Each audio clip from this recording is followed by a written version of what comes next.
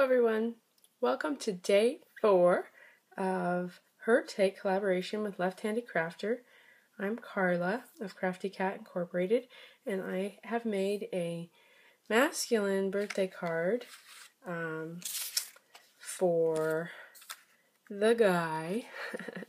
And basically I took a white card and I took a stencil and did a little distress ink on the front through the Tim Holtz stencil. I don't know what the name is. And then this die here is a Hobby Lobby purchase before all the dies went on sale for like $3.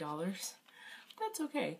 And I really love how this cuts out. It's great. So I put this down with this wonderful Martha Stewart glue and popped up this Maggie Holmes giraffe on foam and stamped out. You can never have too much happy, which yes, I agree with. And then I cut out a little washi out of cork washi, which is really amazing. And in the inside I did more stenciling, stamped happy birthday, ran some Tim Holtz music note washi along the bottom, and then the back says handmade card by Carla, and it says this one-of-a-kind card was made especially for you. No amount of time or special paper is too good for you. You're worth it.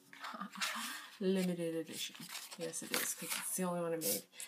And then I just did a little stenciling on the envelope, left the front blank, and some Fiesta hats and more music note to match the card. So if you haven't already, hop over to Left-Handed Crafter, check out the beautiful card she made. It's very fabulous and girly.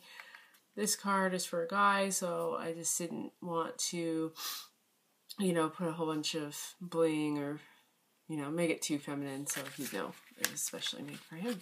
So hope everybody is having a wonderful Monday, and take care. Bye-bye.